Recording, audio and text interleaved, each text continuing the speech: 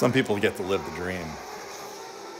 Everybody's got a different dream. Paul's dream is being Speed Racer. Did you ever watch Speed Racer? Oh, yeah. That was my favorite show. That was a good one. And Racer X, his brother. Yep. Yeah, God, that was like my favorite. This is Paul Decker, and he had a little trailer out front that I've seen guys carry little race cars around in. I'm like, hey, you race cars?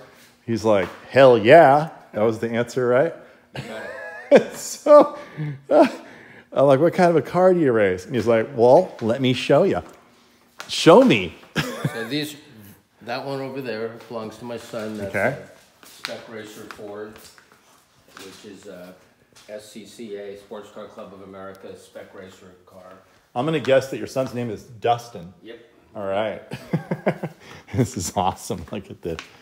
And Decker Sports Racing is the name of the company, in case you see them on the Indianapolis 500 someday. Is this something that your son's going to try to be a professional race driver, or is this just for fun? No, it's just for fun. This is just for fun. This is quite. I mean, he could be. He's quite good. He's really good. Yeah. Huh? How are you?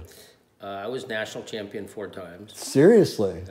No way. Yeah. That's awesome. And so, is this the kind of car you would race in typically? No, or? this is an AMAC. An AMAC. Built by Bob. Actually, it's a Fox. Built by Bob Fox. Okay. And I drove it in the runoffs at Sears Point. This is an AMAC. An AMAC. What does AMAC mean? Art McCrary. What does that mean? It's just the guy's name. Oh, I see. Okay. And we're going to apologize. I have very little battery. This whole thing might just shut off any moment now. So what? You're crashed? Pardon? You ever crashed? Oh, yeah. This one's crashed right now. Oh, really? So what happens when you see these things crash? You just kind of look at it and try to rebuild the whole thing? And you just do whatever, fix whatever's, they're nice and safe. There's no... It's pretty solid. No. So what was the worst thing that happened to this vehicle in the crash? It just... Oh, well, I see. There's some evidence. Yeah, there. The other side over there got munched. And what happened to the dude drive? Was that you? Yeah. So what happened there? Someone bump you, or? No, a friend spun out in front of me, and I... A friend of yours? Hit him, yeah. Yeah, really? Yeah. So do you guys have a few beers and laugh about that? Yeah. There's no fist fights involved. No, I don't think there's ever been a fist fight at one of these races. And so you typically race at Thunder Hill, which is that in Williams? Yeah, Thunder Hill. I mean, I haven't raced in years. I ran this car. This car was actually built for George Lucas. Really? And, he had me drive it for 2 years. Uh-huh. And then he sold it to a friend, Charlie Bailey, who worked at Lucasfilm. Awesome. So you know everything about these things. So this is where you impacted on this side? Yeah. So luckily it looks like all your internals got saved in here. Yep. Wow, that's pretty... And you have plans to put it all back together? Oh, yeah. How long will that take you? A couple of years? A month. Really? Yeah. Oh my gosh. And so how did you get into this kind of hobby? I mean, this is an interesting hobby. Just always loved going fast in cars. Yeah? It's kind of neat to be able to do it on a track where it's safe. And You're like Sammy Hagar. Do you get a lot of traffic tickets? No, I used to. Yeah. They used to let you go a lot more, though. Did you? Yeah. Did you do some fun street racing occasionally? No, not really. No. Just by myself on the back roads. That's really, really fun. Now, is it just me, or does Paul look just a little bit like Steve McQueen? Just saying. And so it looks like you've got 4 cars total here, and you've basically built your custom garage based on your hobby. Yeah. And you've got all this, these are what, lathes and all this metal. Lathe, mills, welders. And so what kind of parts, what's the most elaborate part you've made yourself out of a raw piece of metal? Well, I made the original shock. I made that whole car. You made the whole thing? I made the whole thing. I made 5 of those. No way. And you sold some of them for? I sold some of them, yeah. Tom Foster from Foster Farms had one. In fact, I've got his now. And what does a car like that cost when you're done custom building it? This is the first person that I know that's ever custom built a car. I was never fortunate enough to meet Henry Ford or even Elon Musk for that matter. So at least I've met someone who built a car. Back when I built these, it was like 80, 85, 86. They were selling for about About 22,000 now. That's it? Yeah. It's a lot of work for. It is, and you know, fixtures for everything, and kind of like a little assembly line, I guess. But now they're, you know, many more thousands of dollars. You know, like you could, if you were to buy a new car, 60,000 anyway. 60. Yeah. All right, but you'll give all my viewers a deal for 55, right? Yeah. If at least 5 of them sign up. If 5 of you guys show up, we're going to do a deal right now, right here. Paul's going to build you a car for $55,000. You got to call him soon now. This is awesome. So how fast can a car like this go, typically? Or well, the nice thing about these is, I mean, you can see they got the gumball tires, and they're the weight. So these have a 1-liter motorcycle engine with about close to 200 horsepower in a car that weighs, you know, 800 pounds with the driver, so 850. So it's pretty much like the power of a big motorcycle, and then you give the tires so it sticks good. Top speed's going to be about, I think the most I've seen is like 150 at Auto Club speed. Oh, that's pretty fast, but especially for such a small vehicle, because this thing doesn't have a big footprint. Yeah. The thing is that they corner good. They corner really good. That's the whole idea. Yeah. Wow, that's awesome. All right, so is there any advice that you could give anybody who is just going to start building their own cars out of their garage? No, don't do it. Don't do it. Yeah, it looks like an expensive hobby. Yeah. I need to get you into plants. That's a much easier and cheaper hobby. Well, thanks for the tour, man. This is awesome. This is super cool. I just love seeing how people live. All right, that's it. Okay, Paul, what's the real reason I'm here?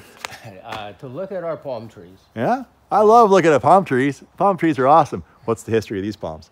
So we bought these.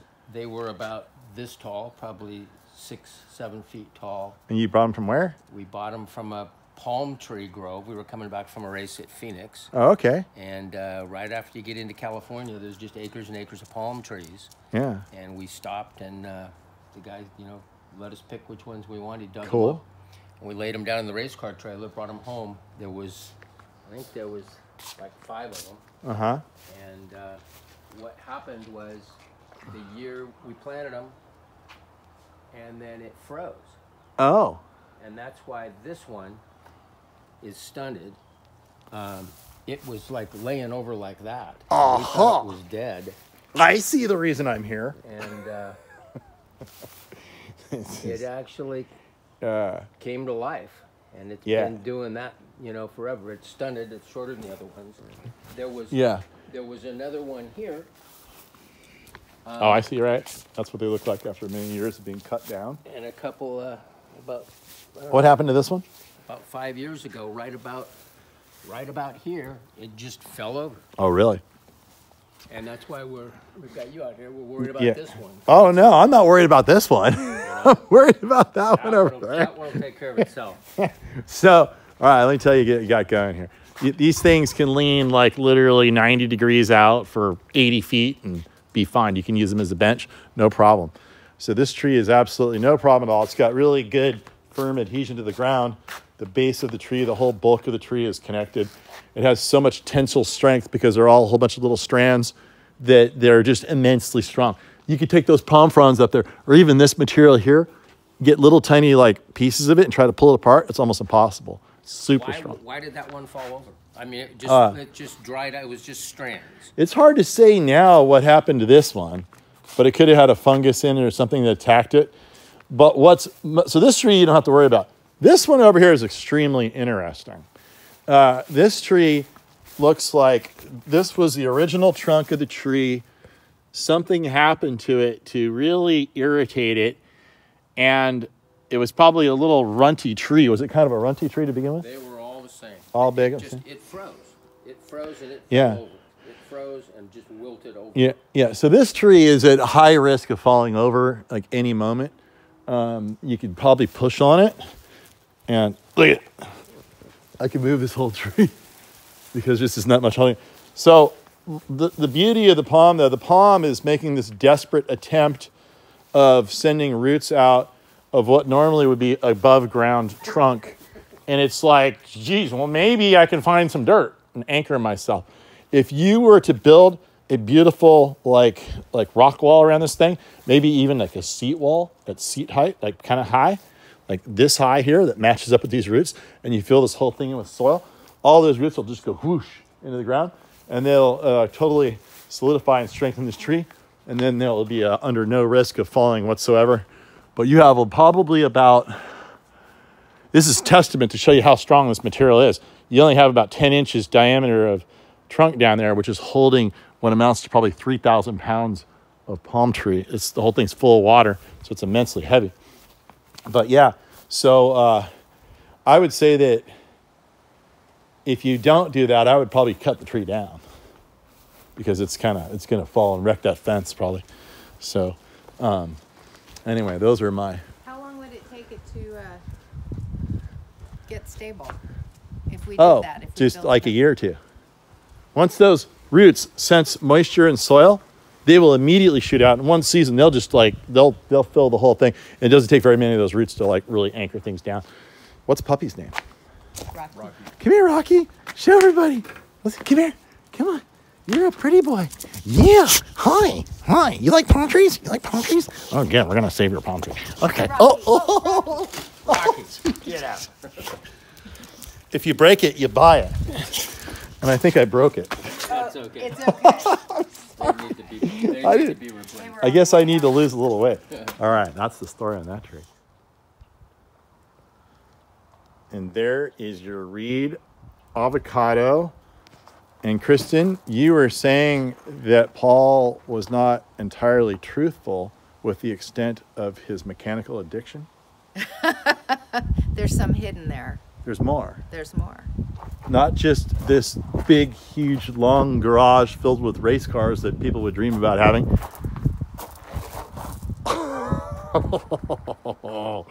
And we get to see it? We get to see You gonna it. show me? I'll show you. Okay, Christine's good. So Paul is busy working on his grapes up the hill, and he's up there tying his grapes. He has no idea that we're going to go see his addiction right down here. And look at this beautiful view of the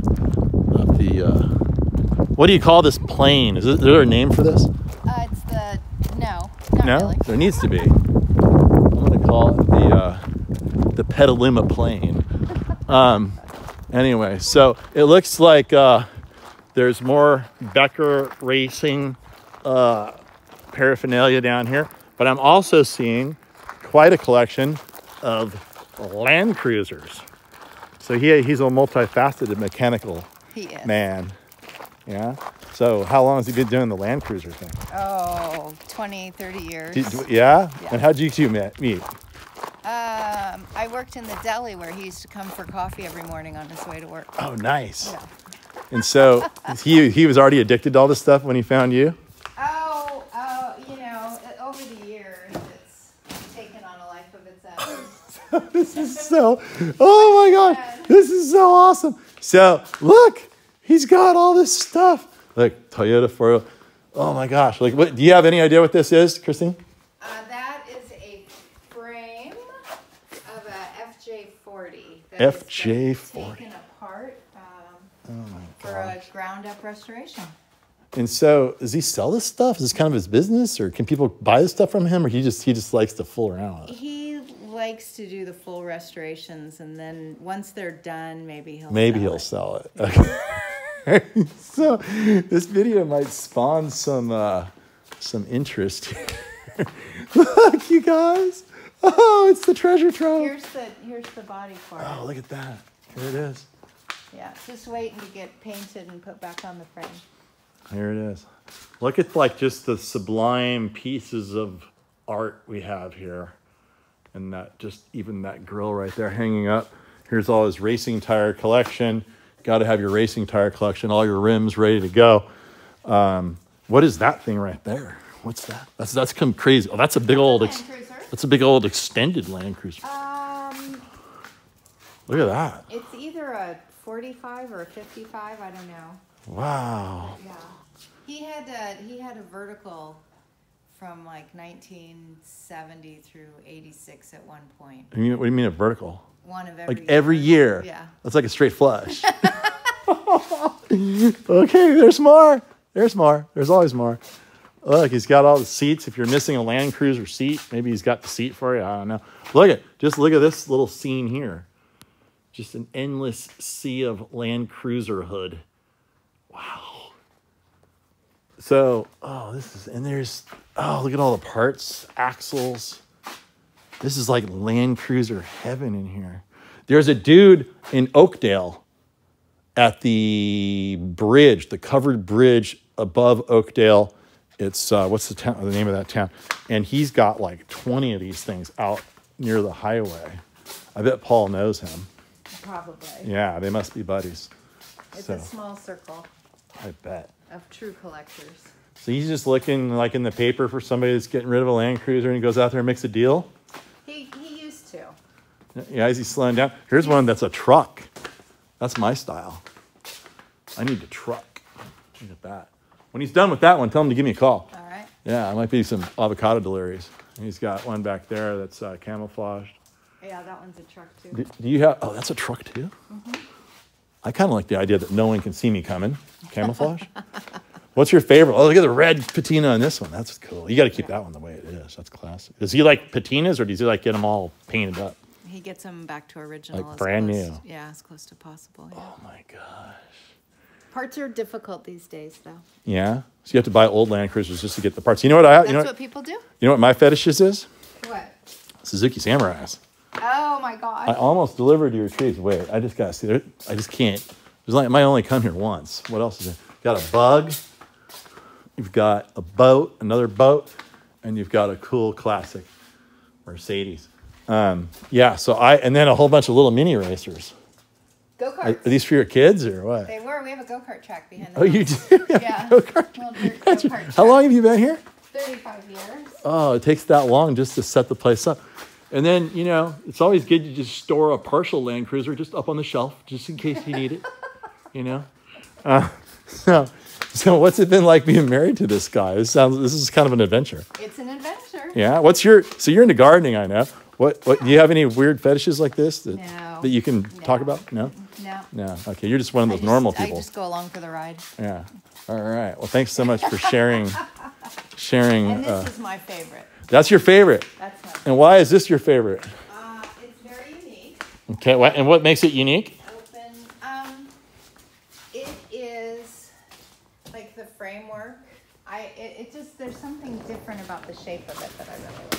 Oh, it's got the bench seats in the back. It's got the bench seats in the back, which is typical for an FJ40, so that's not unusual. Okay. But wow. yeah. There's the cluster right there. Look how simple that is. I love the simplicity. Yeah. Compared to like the car I have out front, I can't understand 2/3 of all the stuff in there. I don't know what's going on. I need like a full tutorial, and I've had it for a year. Yeah. All right. Well, thanks so much for the tour. Go. That was super awesome. And I'm going to end on what I like to call patina. That's patina right there.